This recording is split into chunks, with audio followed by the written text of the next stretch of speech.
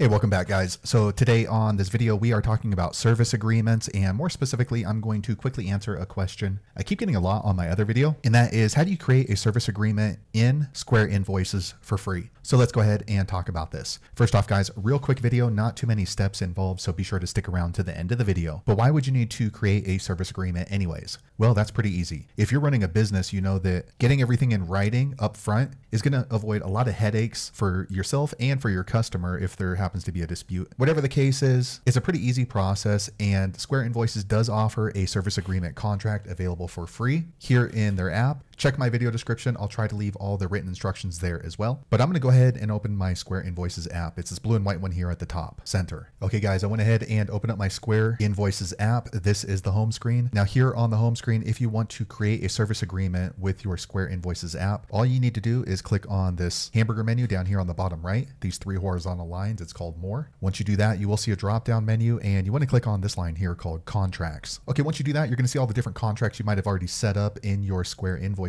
app. However, in order to set up a new service agreement contract, go ahead and click on this plus icon here on the top right. Okay, guys, once you do that, you're going to see all the various templates that are available in the Square Invoices app, but you want to scroll down until you see this one here called Service Agreement. Okay, guys, before we go any further, I want to let you know that this is not set up to be any kind of legal advice. So it's nice that Square Invoices makes available a service contract and service agreement for free. However, if you want another layer of protection depending on your type of business, you might want to go ahead and talk to your attorney, and that way they can look over the draft and see if it's something that's going to work for your particular business or your situation if you happen to have a dispute with one of your clients in the future. But at least this is a nice service agreement that's free and available on the Square Invoices. Now, in order to set up a service agreement in the Square Invoices app, first you have to add one of your customers as a recipient. So you want to click on this button here, Add a Recipient. Okay, once you do that, you're going to see all of your different customers inside of your Square Invoices. So just scroll through and then see who you're going to send the service agreement to. If that customer or client is not listed here, you can go ahead and click on this plus icon and then add that person as a recipient. For me, I'm going to go ahead and use this contact right here. Okay, now we have added a recipient to our service agreement. And next, look down here, contract name. You can put service agreement, or for example, you can put the name of your company. So you can put Anthony Service Agreement, and then additional notes down here. This is a description of what the service agreement is about. So you can go ahead and customize this to your business just by deleting this and typing it in. And now we're ready to go ahead and start creating our service agreement. So click on this blue next button here at the top right. Okay, first what you're going to do is you're going to go ahead and sign on behalf of your company. So for me, I'm going to go ahead and just type in your name. So I'm going to type Anthony. Okay, now it's processing. Okay, so now once you have typed in your name, then the contract preview for your service agreement is going to populate. So I'm going to scroll down a little bit.